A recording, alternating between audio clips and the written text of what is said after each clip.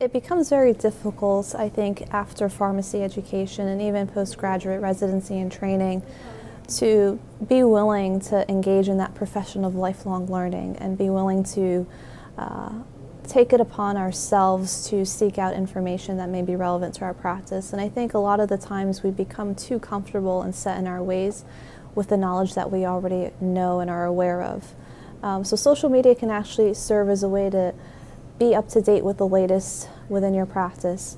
The other thing that can be gained is that you end up forming connections with folks who share similar interests as you, whether it's related to a specific disease state, a specific research area.